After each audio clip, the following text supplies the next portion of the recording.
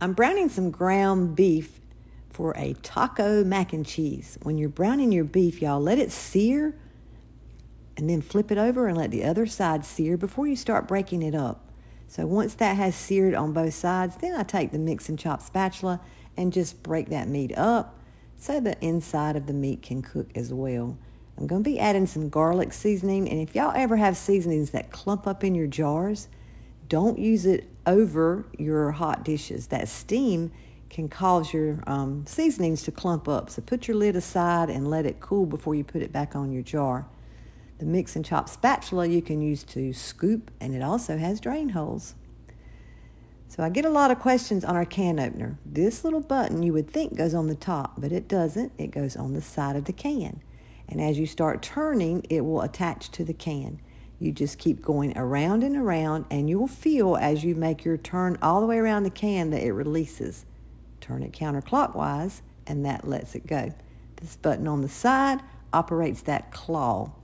So then you squeeze that button and lift up the lid right off the can. So now I'm going to pour my tomato sauce in my beef mixture.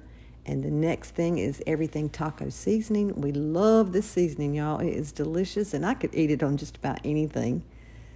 So I'm just going to give that a stir and let that seasoning and tomato sauce come together and flavor that meat.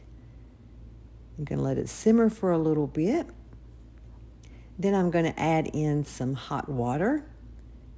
Pour that in, and next I'll use the largest of our easy read measuring cups. This is 1/4 cup all the way up to 4 cups. Again, you can read the measure marks from above, minus my shadow you can see as I'm pouring in this milk. I need 2½ cups.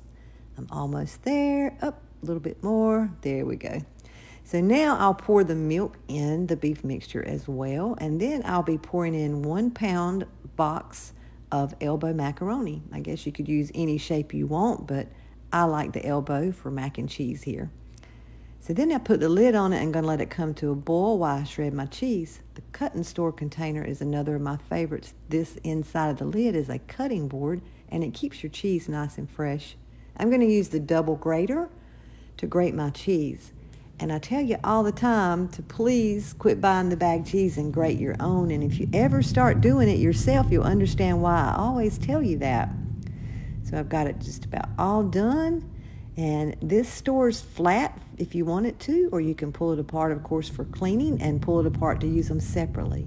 Just look at that cheese. You just don't get that kind of cheese in a bag, y'all. So the flexible cutting mat makes it easy to funnel into my cup, so I can make sure I got the right amount, and I was right on the money. So the cheese is there, and y'all, got a new grandbaby. He has laid on my feet while I've shredded the cheese. So now it has boiled, so I'm going to take the lid off and reduce the temperature and let it simmer for about 8 or 10 minutes, or just long enough for your pasta to get soft. I literally moved, 2 feet? And he's right back on my feet again. All right, my sauce is thickened, so now I'm just going to sprinkle that cheese on top. The pan is still hot and the beef mixture is still hot. I have cut the burner off, but I'm going to let it sit there with the lid on until the cheese melts. It's all done, and y'all just look. Oh, it looks delicious. So I'll scoop some out so you can see it a little bit better. And again, you just don't get that kind of good-looking cheese from those bags. Doesn't it look amazing? It makes a lot, and it's the best of both worlds, taco flavor and mac and cheese. Oh yeah, any day for me. Even our picky eaters love it. It's delicious, and I hope a recipe that you'll try.